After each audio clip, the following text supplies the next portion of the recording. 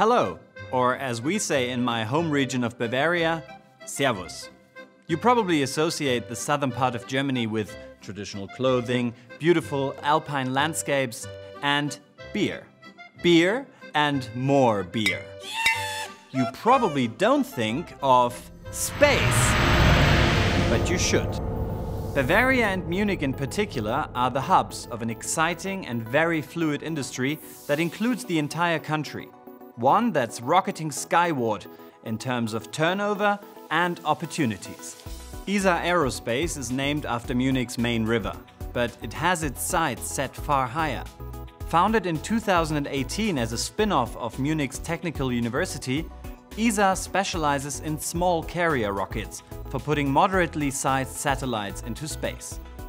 In what's known as new space, the rule of thumb is that bigger is not better. New space is not only a final, but also a very lucrative frontier. A projected 10,000 satellites will have been launched into orbit by 2028, and 86% of them will be small scale. So there's lots of business to be had.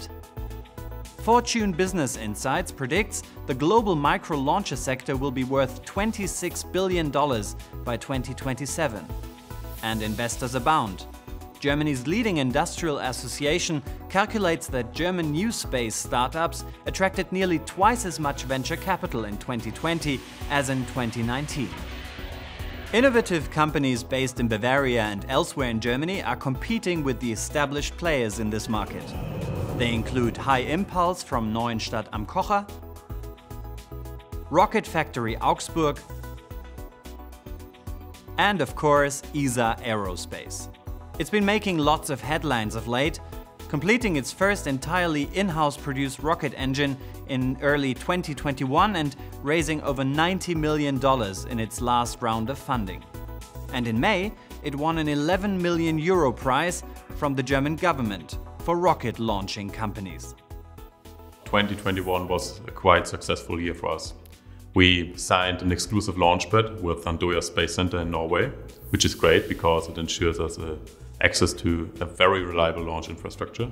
Then we signed our first customer, Airbus, which is also a great milestone for us because it shows the positive market recognition of Isar Aerospace. And most recently we won the DLR micro-launcher competition, which was awarded with 11 million and it secured us the German government as a customer. So the mission of Isar Aerospace is to lower the entry barriers to space significantly for its customers. For example, we want to allow our customers to book a flight to orbit within days rather than years.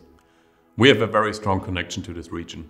For example, the Technical University Munich has a very strong space heritage, and therefore it's to no surprise that, for example, our founders and many of the initial employees met there. There's also a lot going on, space-wise, in northern Germany, specifically in the North Sea near Bremen. There, a consortium called the German Offshore Spaceport Alliance, or GOSA, wants to create the first offshore launch platform for small modern carrier rockets. The project has the support of the German government, which sees it as crucial to Germany's space strategy.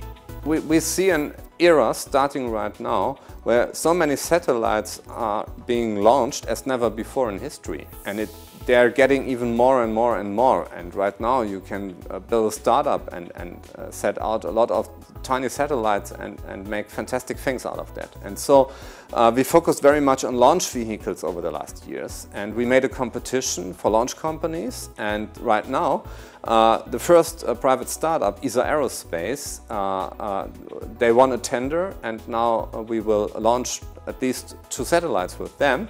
And there are furthermore startups upcoming, and so we want to create and build up a new space launcher business right here.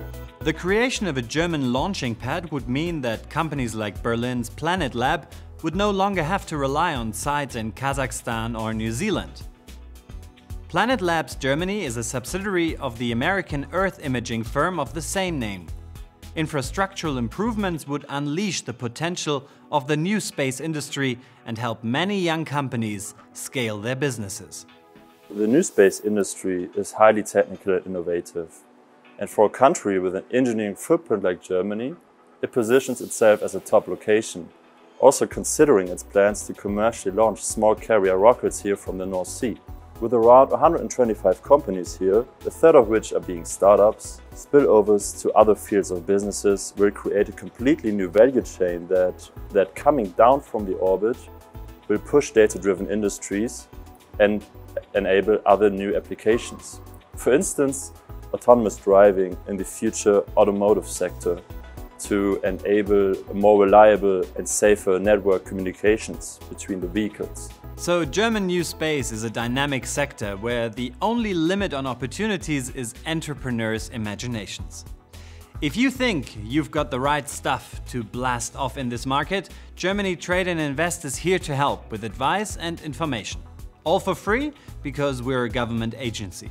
Get in touch at gtai.com and give us a like or share if this video launched some business ideas.